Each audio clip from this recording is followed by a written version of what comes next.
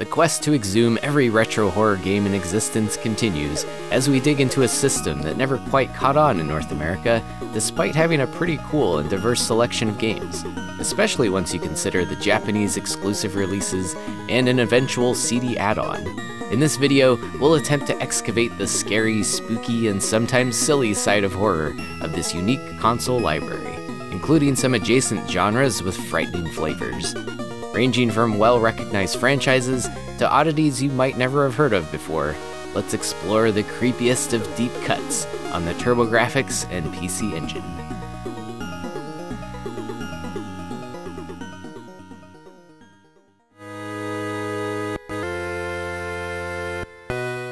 We'll come out swinging with one of the most well-known horror classics on the system with Splatterhouse, the first home port of Namco's blood-soaked beat-em-up, originally released in arcades in 1988 and brought to the PC Engine and TurboGrafx in 1990.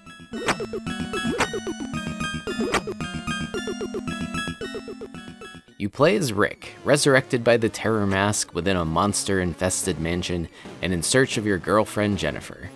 Building on the brawler pedigree of side-scrolling punch-em-up classics like Kung Fu Master, you'll punch, kick, jump, slide, and generally lumber around Voorhees style through 7 stages full of a variety of gross and slimy ghouls to splatter into a goopy mess.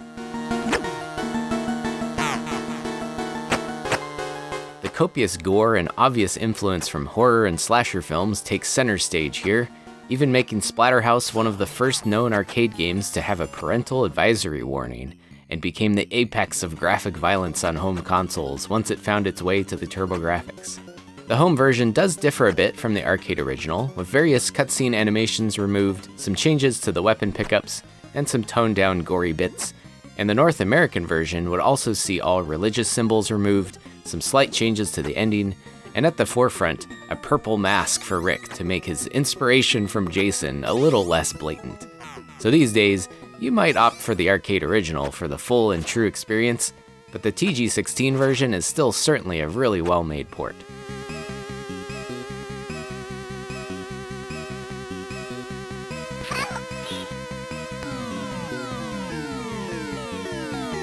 General opinions can vary with the quality of the gameplay. It's pretty straightforward once you start seeing what sort of substance is underneath all of the style, and can certainly be cleared in an hour or two once you memorize the levels and get more precise with Rick's heavy and clunky feeling movement. It does have occasional branching pathways to mix things up a bit, and you could certainly challenge yourself further by going for a 1cc or a deathless run, but the atmosphere alone makes it an obvious must-play for any fans of retro horror games, and of course it went on to spawn a few more great titles like the very fun, rambunctious spin-off on the Famicom with Wanpaku Graffiti, 2 excellent direct sequels on the Sega Genesis, and an eventual 3D reboot in 2010.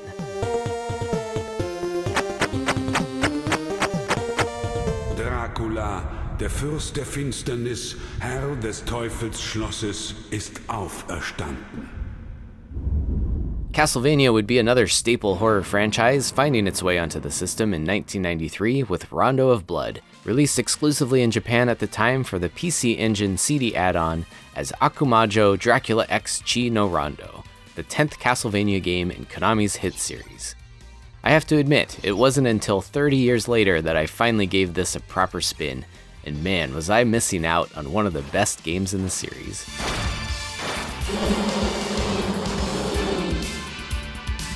You play as Richter Belmont in another whip-cracking action platformer, seeing you try and rescue your girlfriend from Count Dracula with a similar feel to previous entries in the franchise, but packaged with even more polished presentation thanks to being its first appearance on a CD-based platform.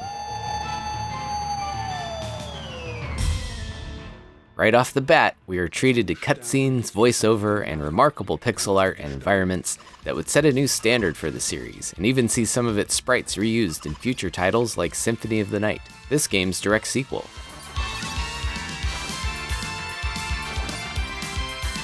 Your play controls would be expanded a bit from previous classic Belmonts with a backflip maneuver, along with dramatic item crash techniques that vary depending on your sub-weapon.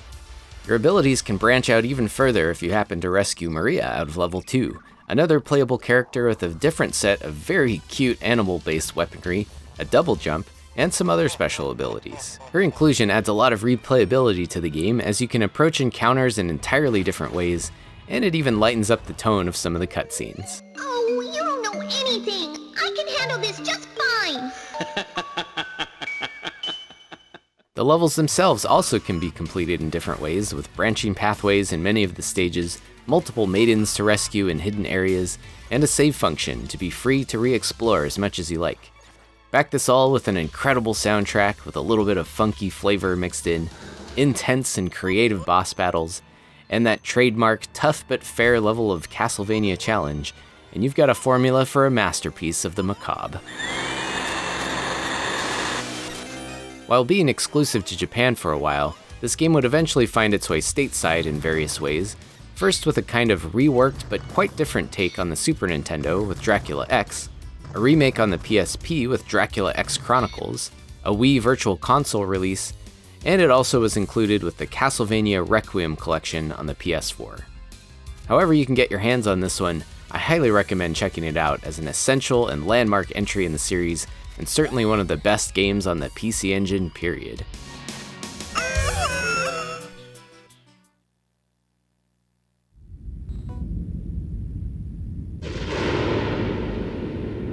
Two years later, in 1995, another game with smatterings of Castlevania on its sleeve would hit the CD add-on with Renny Blaster, a side-scrolling brawler with some gothic flavor.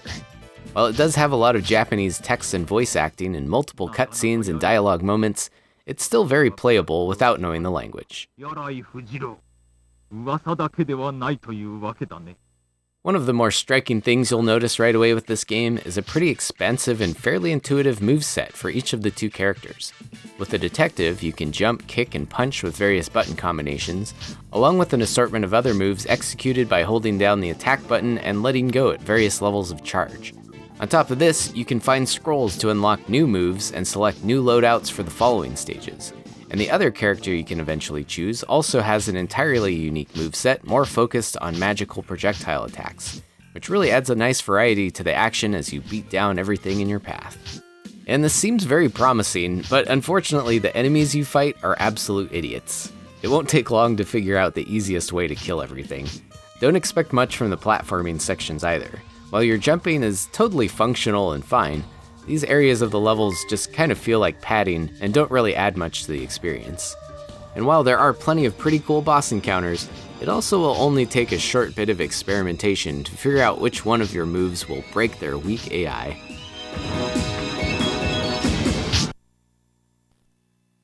It's a fairly short game as well. Even if you listen to all of the voice acting, you can get through this in about an hour or less. There are some multiple endings with slight differences to check out if you really wanted to.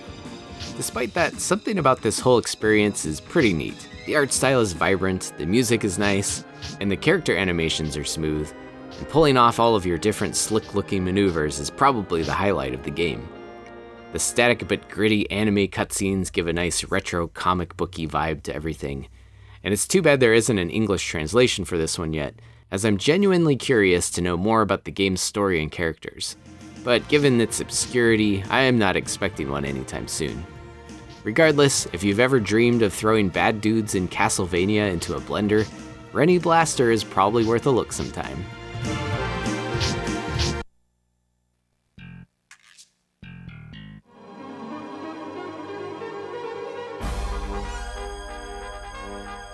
The genre hybridization will get even more unhinged with Beyond Shadowgate, a sequel to the point-and-click adventure classic Shadowgate, released exclusively for the Turbo CD in North America in 1993.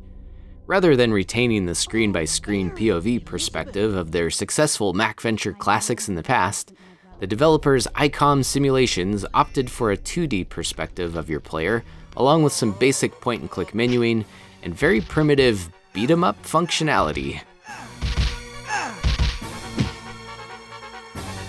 The story continues from the first Shadowgate game, with you in control of Prince Eric, heir to the throne of Lord Jer, who is recently assassinated. To make matters worse, you are soon framed and thrown in prison, so your adventures begin with your escape and eventual quest to uncover the culprits behind your father's death and reclaim the kingdom.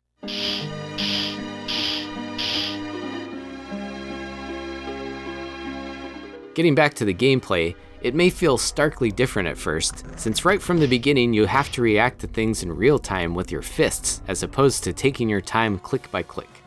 And your character's movement is extremely stiff to say the least.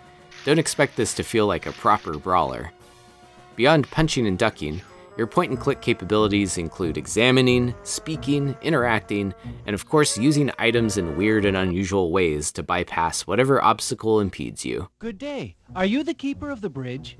It's my bridge, all right. Nobody passes until they pay me. And also in classic Shadowgate fashion, random stuff will kill you in various gruesome and hilarious ways. So don't forget to save often. And once you progress beyond the prison and out into the world, all sorts of paths open up to you, and there's even a lively town to explore, giving off a much different vibe from the isolated dungeon crawly feel of the original. Overall, it's a pretty different experience and undeniably janky at times, but still a pretty fun and fascinating adventure that almost feels more like point-and-clicks of the era being made by Sierra and LucasArts, like Quest for Glory. Certainly worth a look for adventure game fans.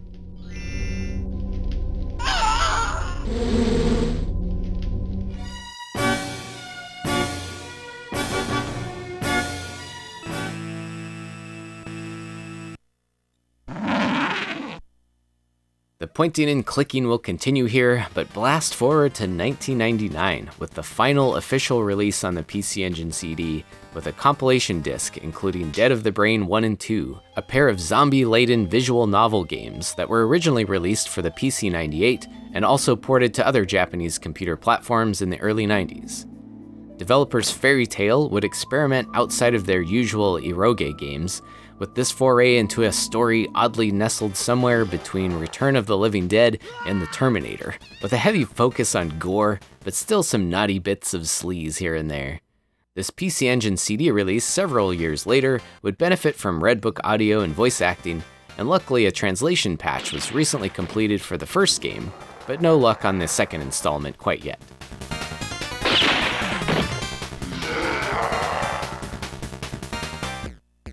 Dead of the Brain 1 opens up from the point of view of Cole, who gets a call from his mad scientist friend who has created a serum that can bring the dead back to life, and then demonstrates the results on his dead cat. A cop shows up, chaos ensues, and we've got an instant zombie outbreak on our hands. The story unfolds as you and your friends must survive and begin unraveling the mysteries ahead, of course loaded with all sorts of horror tropes and movie references along the way. The gameplay is pretty typical of the visual novel genre, where you'll choose from various actions on each screen to interact with characters and uncover new information from your surroundings. Don't expect too much depth with the puzzle solving, as this ultimately amounts to looking at everything and talking to everyone multiple times until nearly every bit of text has been exhausted and you can progress to a new scene. From time to time, there is a kind of quick-time action sequence where you might have to gouge a zombie's eyeballs out, or select the right sequence of actions before you get killed. I'm on the fence as to whether these are exciting or annoying. I guess it depends on how many times you have to keep retrying it until you find the right pixel to click on before the often painfully short timer expires.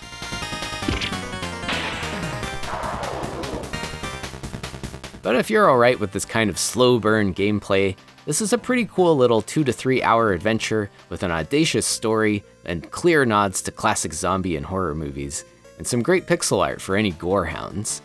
And it also includes some pretty surprising twists and turns here and there. It is a bit unfortunate that what could have been a hugely surprising plot twist is basically spoiled by the game's cover art, but the way it's eventually revealed might at least catch you off guard. In the end, it's about as satisfying as an evening with some direct-to-video 90s horror trash, so if you're like me, that's a damn good time. I don't have too much to say about Dead of the Brain 2, since it hasn't been translated yet, but it does retain a similar interface and visual novel approach, with a slightly different art style, and seems to go even heavier on the dialogue from the start.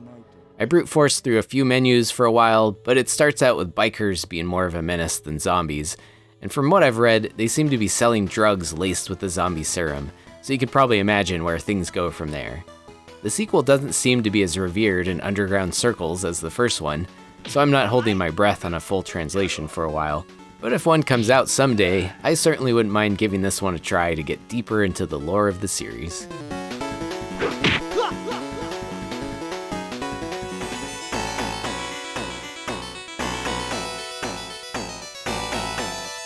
Another classic Japanese computer game that would eventually get a PC Engine conversion is Shiryo Sensen, or War of the Dead, a survival horror action RPG originally released in 1987 for the MSX and ported to the PC-88 and PC Engine in 1989. While the title might have you assuming it's a zombie apocalypse kind of situation, it's more of an interdimensional eldritch jam, and luckily has received a fan translation, making it fully playable in English.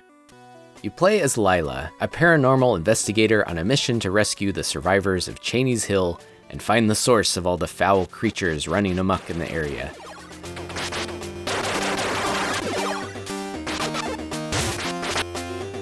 You'll encounter all sorts of NPCs in what kind of amounts to a long chain of fetch quests, but at least many of these characters are entertainingly named after horror icons, like Romero, Carpenter, Cronenberg, Wes, and so on.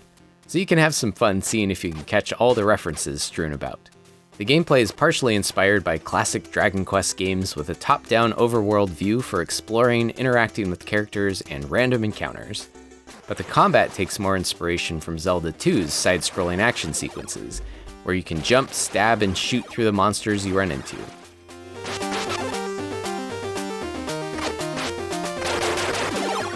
You can gain experience points whenever an enemy drops a blue orb and level up your stats a bit, which is something you'll definitely want to grind out for a while at the start of the game, or you'll soon start running into enemies that can drop your health to 0 pretty quickly. And unfortunately, the PC Engine version is lacking any kind of save functionality, and instead has an absurdly complex password system that puts River City Ransom to shame. The game has a couple of other somewhat annoying quirks, one being that you'll need to be very diligent in talking to everyone, sometimes multiple times in order to trigger whatever conversation flag is necessary to keep progressing in the game.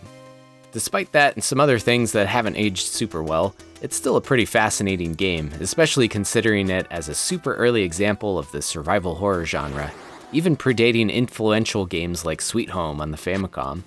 I think if you go into it being accepting and aware of its shortcomings, maybe make your life easier with some save states, it's definitely worth checking out for horror fiends. Maybe even check out the other MSX and PC-88 versions as well, as they each have their own unique differences and features.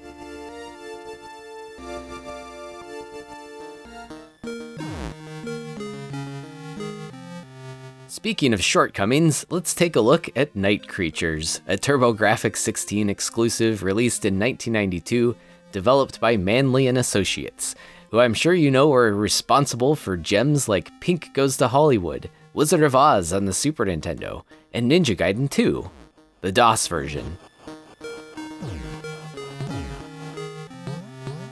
So here we have a hot mess of a Metroidvania where you play as some dude who has been bitten by Hecate in the form of a bat, and must kill him by sunrise in order to avoid permanently becoming a night creature. In non-linear fashion, you can explore the area, find new weaponry, kill the corresponding boss that is only vulnerable to a certain weapon, gain the generally useless power to transform into various animals, and ultimately get really annoyed at how broken this game is. I like to consider myself pretty open-minded to things that are a little rough around the edges, but man, the hitboxes and play control in this game really pushed my limits. Essentially, your attacks will just constantly miss the mark, you'll get bounced around the screen without many invincibility frames to work with, and all that just to get into a boss fight that you probably can't even do any damage if you chose the wrong area to delve into. If anyone out there has any advice on how to make this game not suck so much, I'm all ears.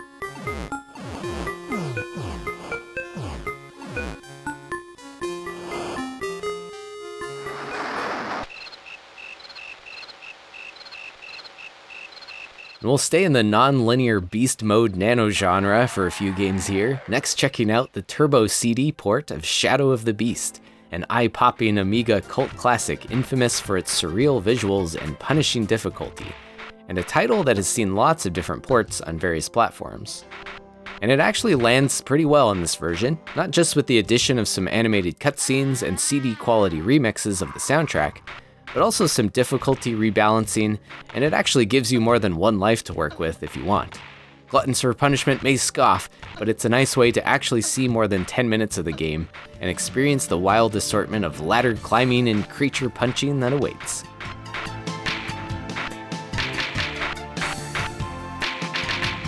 It's certainly not without some of the original's flaws, but out of the versions I've tried, this might be one of the more approachable ports without tinkering with the authentic experience too much. I would like to know who signed off on the volume levels of the footstep sounds, though.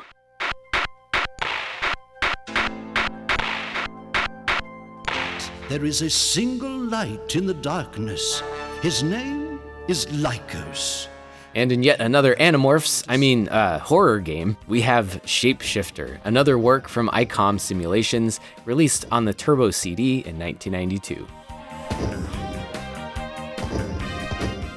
Definitely more on a dark fantasy tip than pure horror here, but you are put in control of a beefy barbarian named Lycos on a quest to rescue 5 wizards from the Dark Ones, and gaining a new transformation ability with each wizard saved. This one is also a bit non-linear, starting out in a town hub with all sorts of fully voiced townspeople to interact with and buy stuff from, and eventually you venture out into the wilds, encountering the usual assortment of giant spiders and weird skeletal abominations.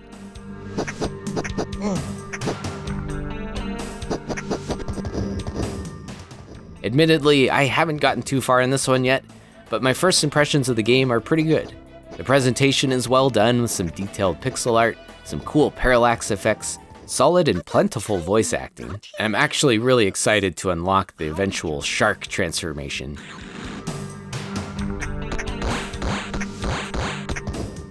Now this is all great on paper, but I have heard that the latter half of this game gets rather frustrating, with a lack of convenient save points and some very janky platforming, something we will encounter again in some other ICOM developed games later in the video. Despite that, I may have to flip the masochism switch here and power through this one at some point.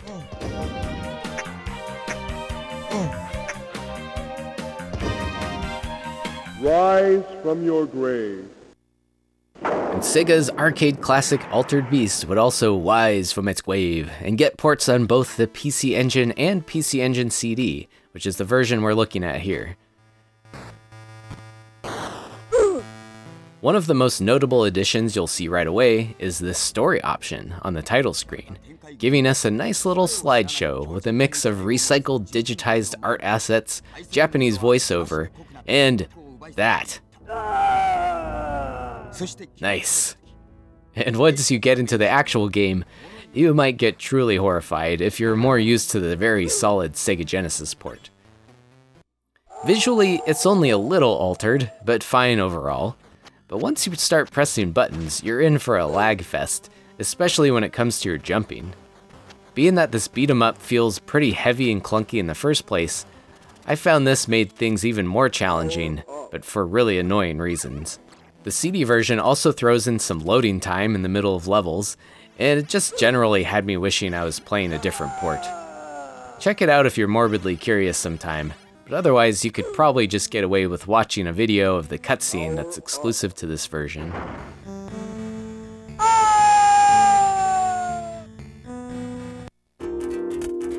And to go on a quick tangent here, dark fantasy is a theme I've always felt to be very adjacent to horror, and it opens up another pool of great games that we won't fully dive into today. But here's a handful to get you started on a quest of exploring the swords and sorcery side of the library. If you need another cursed port of a Sega classic, you could subject yourself to this horrendous version of Golden Axe on the PC Engine CD. Or for some side-scrolling hack and slashing, you can journey through Kadash, Rastan Saga 2, or the wonderful legendary Axe series. The console also has no shortage of dank dungeon crawling action, including Double Dungeons, Dungeon Master, Order of the Griffin, Brandish, or the quality Gauntlet-like Dungeon Explorer games. And finally, if you're into some anime girl-infused Castlevania-like experiences, you definitely don't want to miss the Valis franchise. On that note, I do want to shed some light on Fassete Amour, a title I'm sure I'm not pronouncing correctly, but is an intriguing girl versus grotesque demons adventure on the PC Engine CD. Playing like some kind of mashup of Castlevania, Valis, Ghouls and Ghosts, and Bionic Commando, it's a pretty solid little action platformer, also loaded with fully voiced anime cutscenes and a fair bit of fan service. Your chain whip grappling hook thing gives you an interesting assortment of attacks and aerial maneuvers, which aren't the most intuitive things to execute, but certainly provide some unique gameplay mechanics. The stages feel a little generic, and the pace often plods about. And honestly, there isn't a ton of challenge here, but in searching for horror-themed stuff, I did find the variety of creatures to kill and especially rad-looking boss encounters might scratch that demon hunting itch.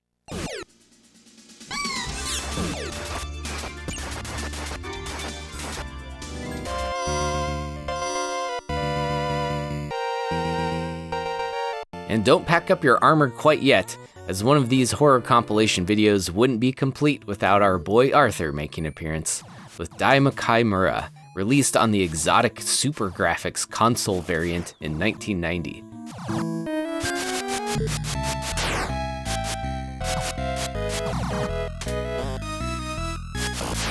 The SuperGrafx was a modest update to the PC Engine hardware and a commercial failure, only leading to 5 console-specific releases.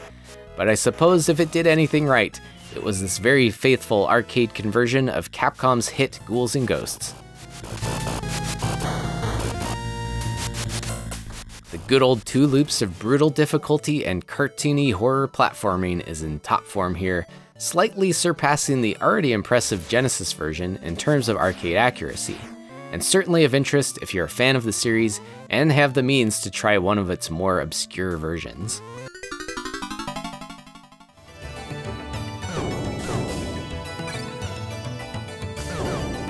Another spooky arcade port would hit the PC Engine CD add-on with Horror Story from Toplan, aka Demon's World. These developers may be more commonly known for shmups like Truxton and Zero Wing, but they would also occasionally foray into platformer territory, and this auto-scrolling run and gun would be one of their more bizarre excursions. You and maybe a buddy can control a legally distinct Ghostbuster and blast through a wide array of spooky environments and all sorts of very goofy-looking ghouls and silly skeletons. The power-up system is pretty straightforward, with weapons ranging from lasers to rockets to bombs, and there is usually a cycling weapon power-up item scrolling along the screen to change things up when needed, but no scaling efficiency in any of them. You're unable to shoot upwards unless you have the spread shot, but you at least do have a substantial double jump to get around the screen. You can also collect enough Ps to eventually get a shield, but otherwise the game is one-hit KO, and you'll have just a handful of credits to get through a traditional pocket-emptying arcade experience.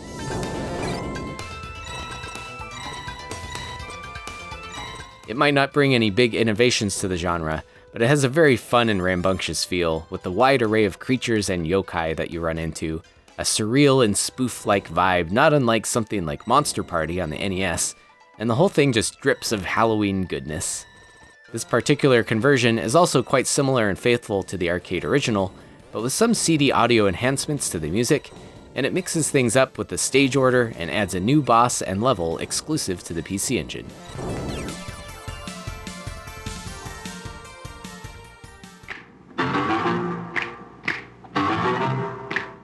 And practically no game system or computer platform would be safe from getting an Addams Family game in the 90s after the release of the hit movie and corresponding merchandising push. The TurboGrafx CD would be no exception, and we'd get a somewhat unique experience compared to the other video game adaptations featuring the creepy and kooky Addams fam.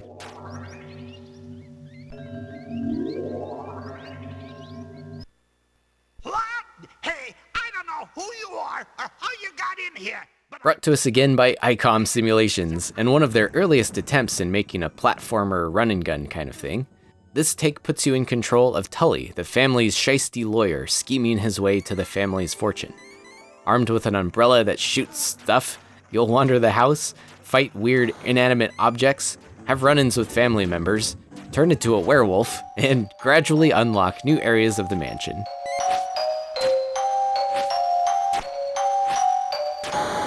The whole thing feels a little surreal, especially with the soundtrack not far off from one of those spooky sound Halloween tapes, and not to mention a movie theater audience built into the screen's layout.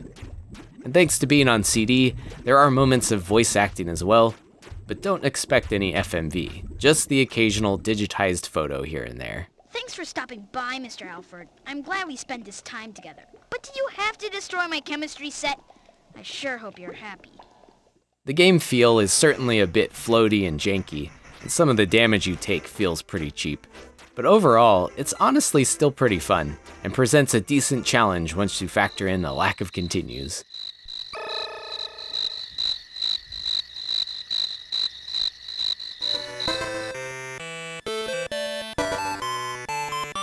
ICOM would bring us another spooky platformer with Ghost Manor, seeing a release on both the PC Engine and TurboGrafx, and seemingly unrelated to Ghost Manor on the Atari 2600 from 1983. But you play as a kid named Arthur, who must reach the manor of Orb Gamut to save his village from horrible monsters and stuff. So, you'll run, jump, shoot, and just slip around and plummet to your doom through 7 stages of a generally annoying experience.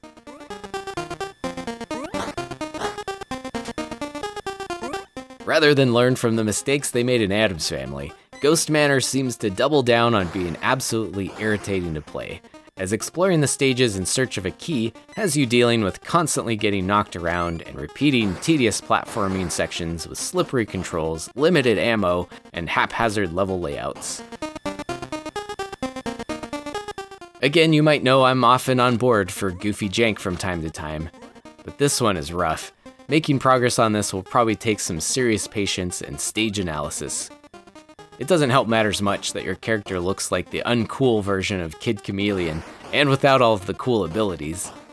I don't want to trash this one too much, since I couldn't get very far, but I feel like it's difficult for the wrong reasons, and I can't say it's one I'm excited to try again someday.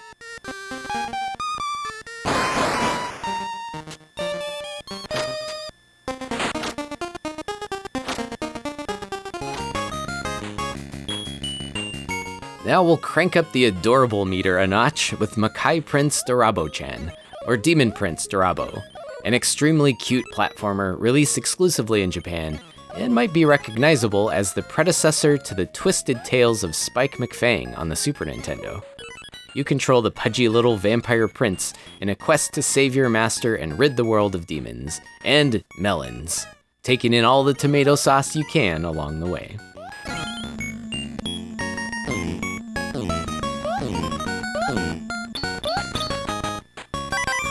It's a fairly cookie-cutter action platformer, but with a very clean and cartoony art style, loaded with the typical Halloween monsters, but very light-hearted in tone, in a similar vein to Kid Dracula.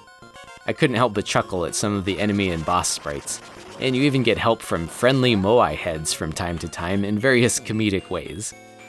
There are a handful of other power-ups as well, like various suits of armor granting different abilities, or syringes that freeze your enemies. Don't expect anything too deep here, but it's just a nice chunk of cheerful and colorful fun that rarely seems to get talked about. The Spike McFang game on the Super Nintendo is also definitely worth a look as well, albeit a very different gameplay approach, more akin to a top-down action RPG, but with the same lighthearted style and vegetable vampirism.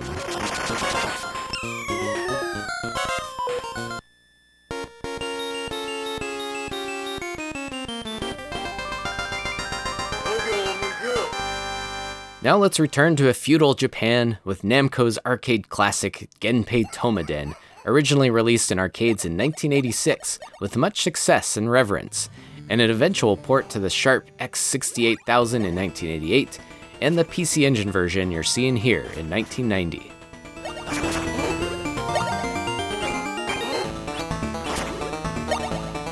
You play as a resurrected samurai in a demon-infested Japan, hacking and slashing your way through all sorts of monsters and foes in an action platformer that varies between 3 different gameplay modes. Small mode is your usual platforming fare, but with a lot of frantic combat and quarter-munching levels of brutality, and notably has some alternate exits to branch out to different level paths. There's also a big mode, with a chunkier and clunkier sprite to play with, and this is usually where you'll encounter boss enemies.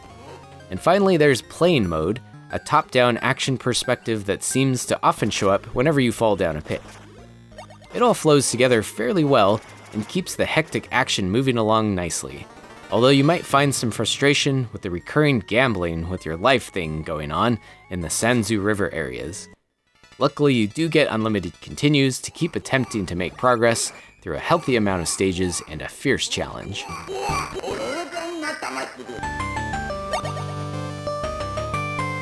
The PC Engine version is regarded as being quite faithful to the arcade original, and while it may show its age at times, the chaotic action and classic yokai vibes kept me hitting the continue button. Follow-ups to this would include a weird physical board game hybrid release on the Famicom, which I covered in my first NES horror game video, and also this direct sequel in 1992, released in Japan and North America. Often sequels would be expected to expand on the gameplay of their predecessors, but for better or worse, Genpei Toma Den's follow-up, Samurai Ghost, would focus its action on the big mode sections of the original. Personally, I found these to be the most striking and memorable moments anyway, so I'm actually quite on board with this, although I can understand fans of the first game could be disappointed with this reduction.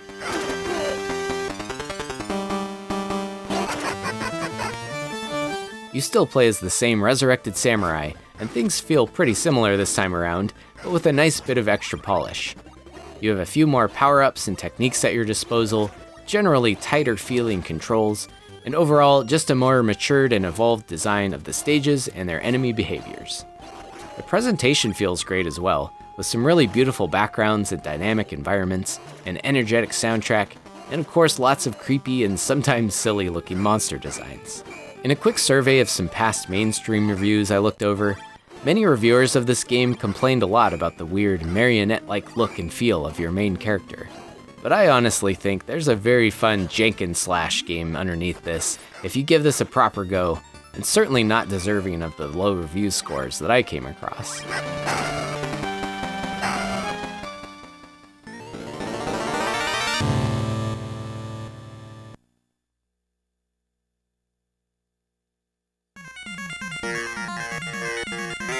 Now swap that samurai with a ninja and the ghost with the spirit, and you've got Ninja Spirit, a 1988 IRAM arcade game, eventually ported to the TurboGrafx and PC Engine, along with a variety of home computers. Amongst the sea of random ninja action games of the time, this one stands out pretty nicely, with a very foreboding atmosphere and mystical vibes in an alternate feudal Japan where you play as a ninja avenging the death of his father, who was murdered by a mysterious half-man, half-beast. Armed with a sword, shurikens, bombs, kusarigama, and potentially a couple of ninja clones, you'll be hacking and slashing your way through a hectic and action-packed 7 stages. The game feel reminds me a lot of Legend of Kage, another arcade ninja classic, but definitely built upon with all of those extra weapons and frantic action set pieces, and definitely a satisfying challenge. The home version here has been toned down a lot from the brutal arcade original, giving you 5 health instead of dying in one hit, although some enemies can still insta-kill you.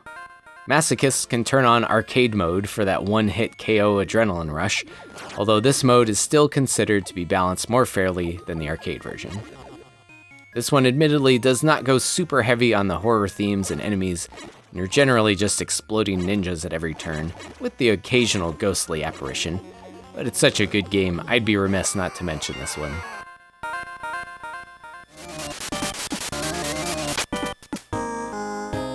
Another essential ninja vs. demons bio-horror experience not to be ignored is Hudson Soft's port of Ninja Ryukenden, or what you probably know as the NES version of Ninja Gaiden, which I know I forgot to mention in the NES horror video, but I'll atone for that soon, trust me. Anyways, before the actually terrifying Ninja Gaiden Trilogy Super Nintendo release, Ryu Hayabusa would get the 16-bit treatment with this Japanese exclusive PC Engine release in 1992, which stays somewhat faithful to the original, but has some interesting differences anyway.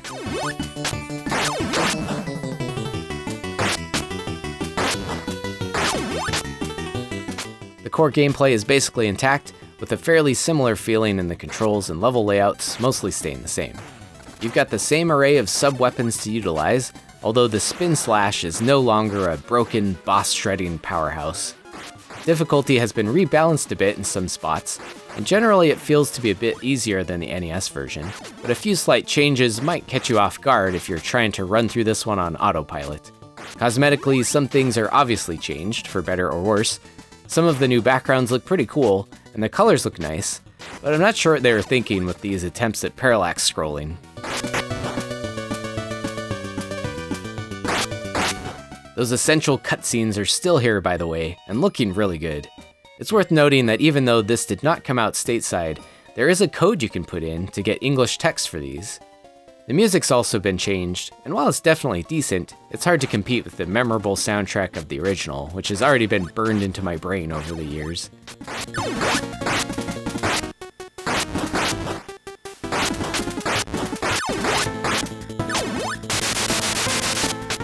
Unlike Ninja Spirit, this title is not exactly heavy on the horror themes, but there's definitely some cool looking monsters here and there, and especially considering this different take on the final boss.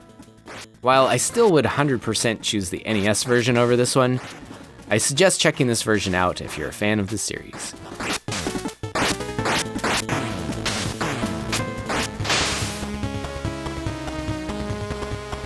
And now it's time to get ready for some samurai space harrier action with Jinmu Densho, a 1989 PC Engine title from Wolf Team, which somehow manages to combine being visually stunning, surprisingly innovative, and intensely frustrating in the same breath. The premise is pretty clear-cut. You must rid Japan of the demons and undead terrorizing the land, controlling a blonde samurai with some serious junk in the trunk, in a 3D action framework akin to the previously mentioned influential classic Space Harrier, but with some pretty substantial modifications. You're not limited to automatically flying forward, but can instead stop at any time or even backtrack a little bit if you need to grab a power-up. You're also bound by gravity, so you'll be jumping around instead of flying, and your weaponry is at first limited to close-range melee slashing, but eventually upgraded to more substantial and basically required projectile attacks.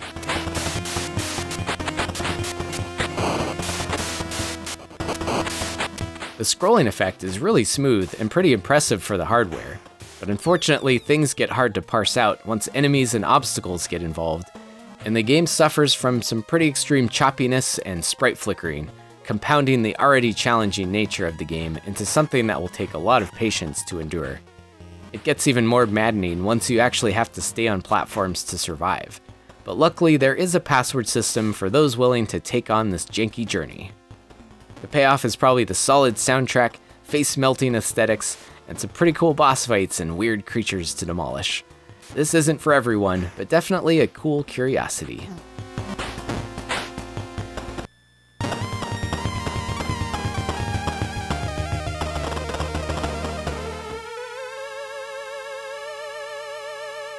More yokai blasting goodness awaits in Kiki Kaikai, originally released in arcades in 1986 by Taito, and what you might recognize to be the humble beginnings of the Pocky and Rocky series, eventually receiving a port on the MSX, a spin-off Zelda-like adventure on the Famicom Disk System, and this 1990 PC Engine version. You play as Sayo-chan, a shrine maiden in feudal Japan on a mission to rescue the 7 lucky gods who have been whisked away by yokai, armed with Ofuda scrolls for projectiles and a Gohei wand for melee attacks. Gameplay takes the form of a top-down arcade action framework as you navigate through various levels at your own pace, blasting away all the ghostly Obake and Yurei you come across, with the challenge escalating in intensity nicely, as you make progress and eventually face off with large, detailed, and often hilarious-looking bosses. It's certainly not the highly polished experience we would later get with Pocky and Rocky, but it's still pretty great considering how old the original was, and was a breath of fresh air at the time, when the genre was generally dominated by sci-fi themes. The PC Engine version is pretty faithful to the arcade original, but with some minor tweaks and improvements and difficulty balancing, and especially welcomed are the 3 continues you're given to get through the substantial challenge. Despite its free-roaming nature, the enemy behaviors are well designed in a way to keep you moving along at a brisk pace, but also to be smart about blindly charging forward. And it's absolutely a solid and entertaining example of multi-directional shooters of the era.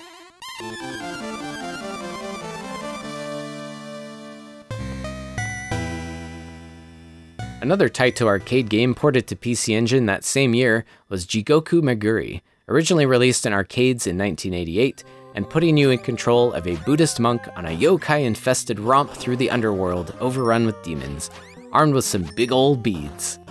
This was one of the more pleasant surprises to me while putting this video together, being that it's a really solid platformer that I had never even heard of before, with some very fun and whimsical Ghosts and Goblins-like vibes, albeit with some more reasonable difficulty.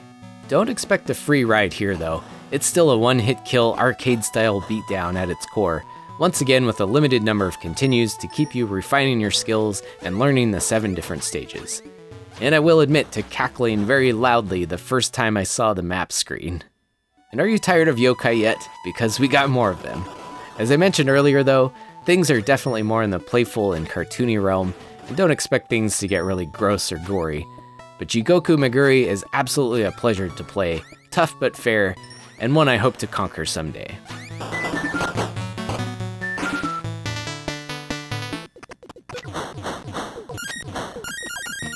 We have another lighthearted take on yokai and the afterlife with Yokai Dochuki, a Namco arcade game from 1987, and later ported to the Famicom and PC Engine. You play as Tarusuke, a young mischievous boy banished to the demon-infested purgatory-like Jigoku, and you must make your way to Yama, the Buddhist deity that judges the dead to determine your final fate. It's a pretty straightforward platforming run-and-gun experience, but with a vibrant and goofy vibe. The boss fights are pretty neat, as you kneel at a shrine and control a spirit to battle with fearsome Oni at the end of some of the stages.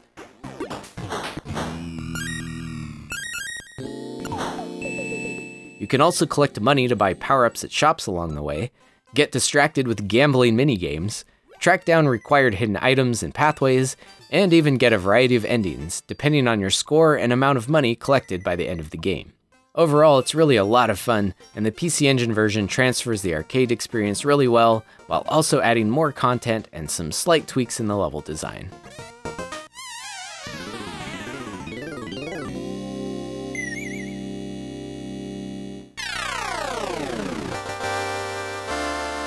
We'll keep going down this road of arcade conversions with Tiger Road, a reimagining of Capcom's arcade title from 1987, which was also ported to all sorts of platforms, and getting this slightly more cartoony take on the TurboGrafx and PC Engine. With a somewhat similar feel to Ghosts and Goblins, but more on the martial arts tip, you play as Li Wong, and will be hacking and slashing through all sorts of goons and ghouls, and my favorite Chinese hopping vampires even make an appearance. You can grab a handful of different weapons you find along the way, and eventually power up your skills a bit after completing various training exercises in between stages. Now you'd think a health bar would make this a bit more forgiving than its ghostly cousin, but eventually things get so hectic that you might actually wish you were throwing torches at red armors. This game gets pretty insane, and defaults with 3 credits to get through a fairly lengthy experience, and although there is a backup function you can abuse to get unlimited tries and power through it.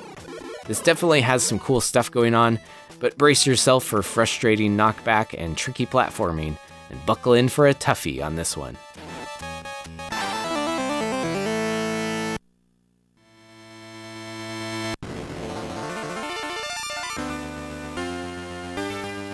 Speaking of toughies, the shoot-'em-up classic R-Type never fails to completely humble me and stifle any delusions of gaming grandeur that I might have. I'm no stranger to shmups, but for some reason this game always knocks me on my ass, and I wish I could show off more of this game in the footage, as it's full of all sorts of rad H.R. Giger-inspired bio-horror goodness. Someday I hope to really dig into this one, as while it may feel a bit slower paced than most games of the genre, there's a heavy emphasis on memorization and weapon strategy, almost making the game unfold as a real-time puzzle. Now it is interesting to note the various ways that R-Type was released for the PC Engine. Its Japanese version was separated into 2 separate hue cards, either for technical reasons, or maybe for capitalism reasons. But the North American version was magically crammed onto one. Japan would also get a PC Engine CD release eventually, with both parts on one disc, and enjoying the additions of an intro cutscene and some pretty cool remixed music. But whatever way you play it, it's brutal, and truly a landmark title in the genre.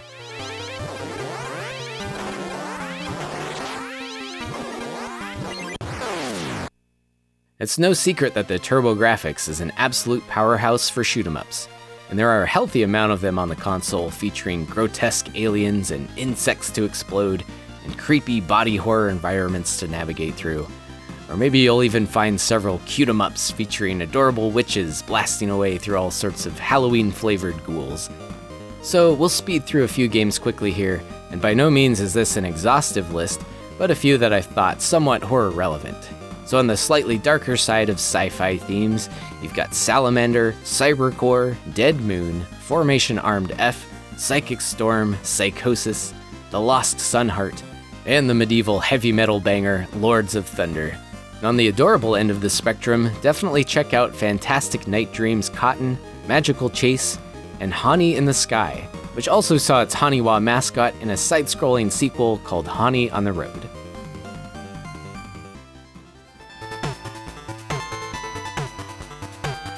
Now this seems like a fine time to put on our spacesuits and delve into the sci-fi horror side of the library, first with this unique experience on the console with Silent Debuggers, developed by Data East and released in 1991. Hybridizing first-person shooters, dungeon crawlers, and survival horror, this one sets you up on a space station overrun with monstrous aliens on a well-paid mission to eradicate them and find out what exactly is going on here. You do have a partner to help guide you along the way as you work your way through all 6 floors, also utilizing a hub-like area to do things like change weaponry and recharge battery packs. Not long into your quest, you'll also set off a self-destruct timer, further adding to the impending dread of surviving this alien onslaught with just 100 minutes to do so. Adding to the tension is a sound detection system that you can use to determine the proximity of nearby enemies and even which direction they may be coming from if you're playing in stereo sound.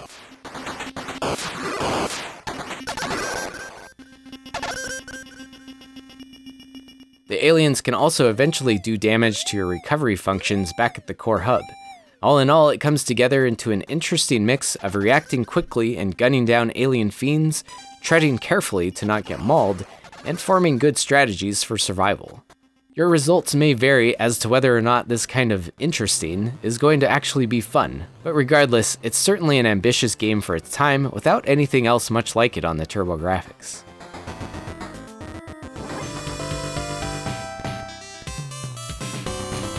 And if you're looking for a Metroid-like sci-fi horror experience on the system, look no further than Energy, released in 1989, and a loose remake of an older PC-88 game called Ash. And yeah, you might look on this with sadness and disappointment more than much else, but intrepid explorers of jank might want to check out this hot mess of broken platforming, incessant backtracking, and some wonderfully cursed-looking mutant sprites. Set in a post-apocalyptic Tokyo, you're tasked with rescuing the rest of your Toma Force Psychic Warrior squad, along with any other innocents meandering about. Screen by screen, you'll run into various NPCs, upgrade your weaponry here and there, gather required items and dialogue triggers, and generally be bewildered by unpolished gameplay and unhinged game design. Apparently this port is actually a substantial downgrade from its PC-88 original in many ways, but fans of Kusoge out there might want to give this one a shot and have a few laughs. There's a lot of silliness here and there, and luckily there's an English patched version, which also happens to reduce the agonizingly substantial loading times between the screens of the original. Either way, hopefully you don't mind clearing a game with 1 life and no continues. And shout out to this room that just drains your health without explanation.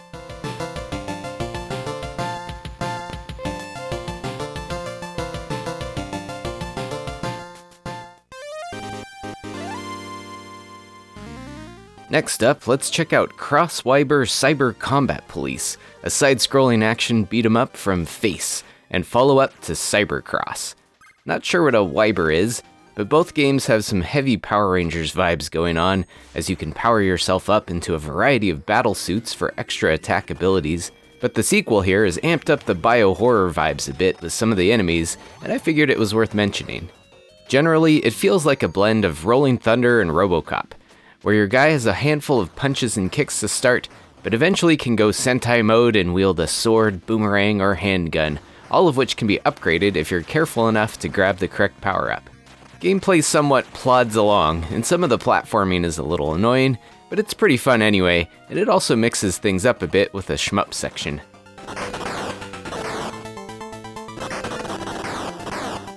Be sure to look up some cheat codes as well for a variety of difficulty modes or other gameplay tweaks.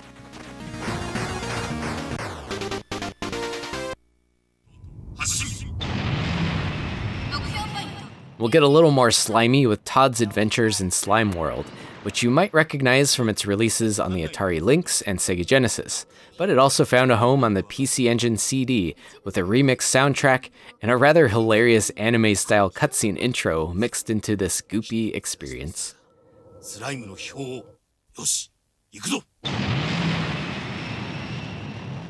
The gameplay is pretty much untouched. For better or worse, it's similar to other versions and still includes the various scenarios to pick from at the start, as you guide Todd through various intricate tunnels of slime, blasting away aliens, and making sure to wash off the sludge every once in a while.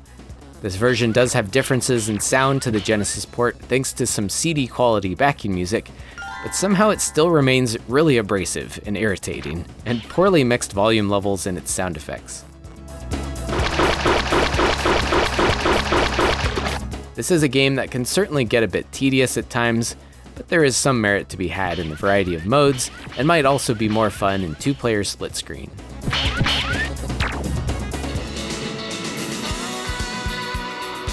Now we'll hit the FMV highway in It Came from the Desert on the Turbo CD, a full-motion video adventure reimagining of the Amiga point-and-click classic.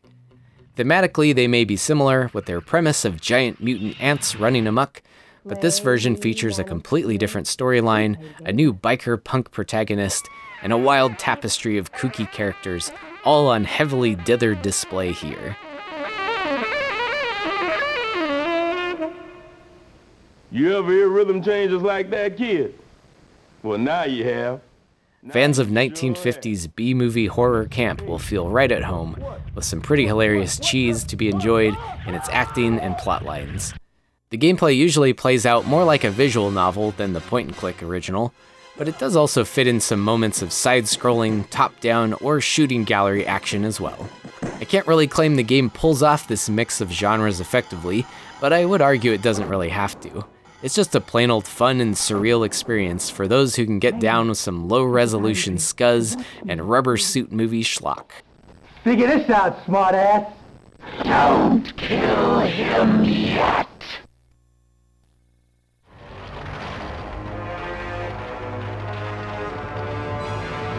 Now hopefully you have a little popcorn left for a bit of kaiju goodness with Godzilla, a 1v1 fighter released for the system's CD add-on in 1993. Godzilla games can certainly be hit or miss, but this one was actually really well assembled with a lot of care and love for the franchise.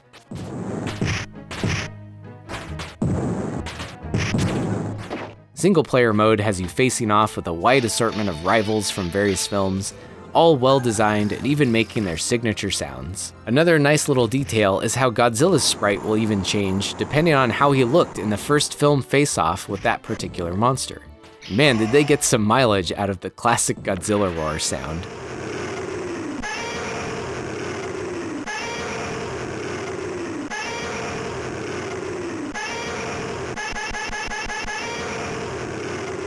Gameplay-wise, Godzilla feels about as heavy and clompy as you would expect, but the controls are still very responsive, and you have a surprising amount of attacks and maneuvers, despite being limited to the 2 buttons of the TurboGrafx gamepad. For an added challenge, there is a hard mode, along with the end boss changing depending on your final score, so you'll need a near-perfect run in order to face the true final boss.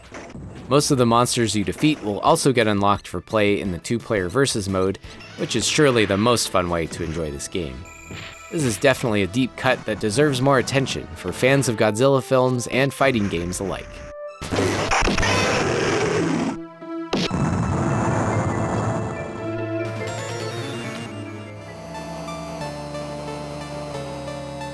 And we'll bring some horror into the wrestling ring with Monster Pro Wrestling, released exclusively for the PC Engine in 1992.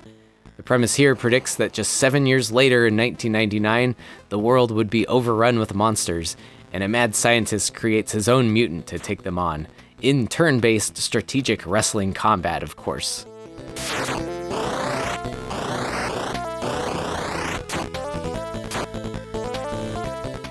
You'll have 4 wrestlers to pick from, and a wide array of 6-pack sporting monster opponents, from minotaurs to zombies.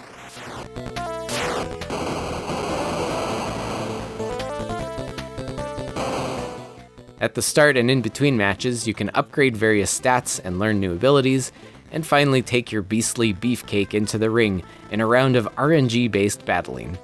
The randomness is a bit annoying, but you'll still be laughing your ass off anyway at the hyperkinetic and absolutely ridiculous animation sequences that unfold during your match.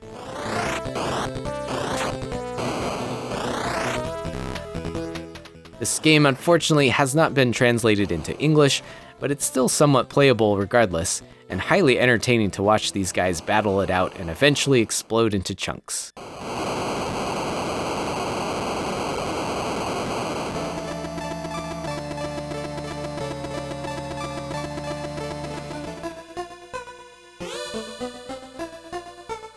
In a decidedly more strategic, but unfortunately far less goofy time, we also got a monsterized version of the classic Japanese board game Shogi, not too far removed from chess, but admittedly a game I do not actually know the rules for.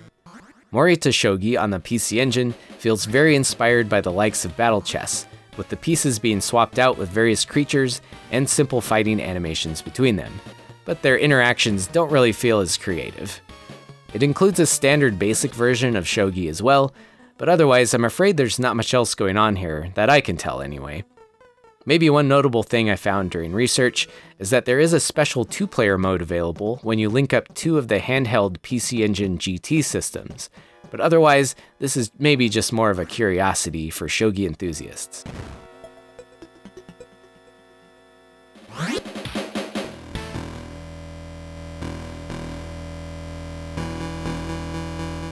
And not even video pinball games can escape the grody monster treatment today as we look at Alien Crush, the first installment in the beloved Crush pinball series first released on the PC Engine in 1988 and also brought to North America in 1989. You essentially have a 2-tiered pinball board fashioned with all sorts of H.R. Giger-inspired alien guts and creatures, along with open-amp pathways to bonus rooms that would become a staple of the franchise, where you might be bapping little skulls into pits, fighting off Slimer clones, or breaking apart giant worm beasts. Typical of most pinball, your primary goal is purely to get a crap ton of points and top the leaderboard. To technically beat the game and explode the playing field, you'll need to roll over the score with nearly 1 billion points, not an easy feat that could easily take several hours of skilled play. But whether you're trying to beat it or not, this is still great fun and a classic in the video pinball genre with great feeling physics for the time. Maybe with a minor complaint of the 2 parts of the board being static screens instead of the entire screen scrolling around and following along with the ball.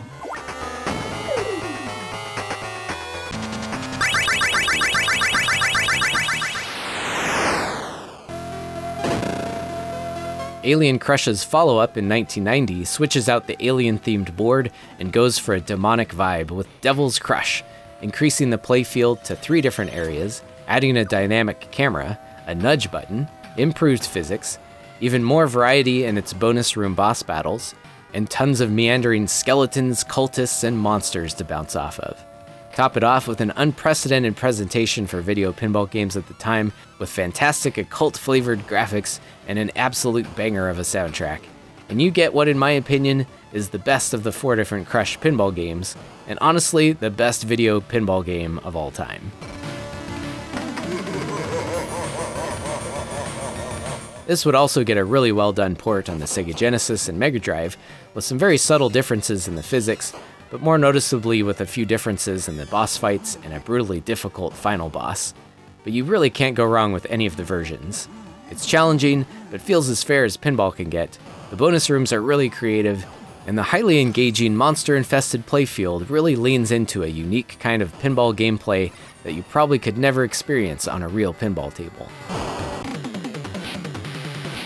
And to wrap things up here, I did want to quickly run through a handful of RPGs and other titles that still have some obvious or not so obvious horror themes, but are unfortunately lacking any English translations, and probably too text-heavy to be able to really delve into without understanding Japanese. Last Armageddon is a post-apocalyptic RPG about demons versus robots with an absolutely rad opening cutscene. This one did get a Famicom port and fan translation for that version at least. Suzano o Densetsu is another post-apocalyptic RPG, humans versus demons this time, I think, and notably based on a manga by Go Nagai of Devilman and Cutie Honey fame. Joseiken Necromancer is a spooky-looking RPG by Hudson Soft, which does have a basic English patch for menuing, but sadly nothing for all of the other text yet. In a weird tease, this was strangely made available for purchase on the Wii U shop in North America, but it was still entirely in Japanese. Benkei Gaiden is a 1989 Sunsoft RPG, looking very much like a classic Dragon Quest, and seems like it might dip into yokai slaying and other supernatural themes. Fiend Hunter is an intriguing-looking action RPG about demon hunting, with some cool cutscenes and heaps of voice acting. And there's some janky gameplay to be enjoyed here, but it definitely seems to prioritize plot over coherent platforming. Shin Megami Tensei is almost a household name now, and did receive a port to the PC Engine the year following the original Super Famicom release. That original does have a fan translation, fortunately, but this version might be notable for fans of the series for having some additional story scenes added in. La Place No Ma is a survival horror RPG classic that started on Japanese computers and was eventually ported to the Super Famicom and PC Engine CD. Again, you might opt for the Super Famicom version at this point for its fan translation, but this one also gets some nice cutscenes added on. Ghost Sweeper Makami would get a game on the PC Engine CD, taking the form of a visual novel meets card battle game, in stark contrast to the action platformer previously seen on the Super Famicom. You could probably figure out the card game aspect in this without knowing Japanese, but I'm not sure it's worth it with such an emphasis on story and fully voiced dialogue here. Also on the visual novel tip, the supernatural-themed anime and manga series 3x3 Eyes would see one here, along with two different and pretty nice-looking visual novels for the Mamono Hunter Yoko series. And finally, in one of the more unique untranslated entries, we have Hyaku Monogatari. Not so much a game, but more of a multimedia compilation of scary stories, where choosing a candle from the main menu plays spooky slideshows with atmospheric music and sound. And that finishes off our excursion through horror on the TurboGrafx and PC Engine. I had such a great time researching this one, and learned so much about this exotic library of games. And as always, if you think I might have overlooked a title, please feel free to mention it in the comments.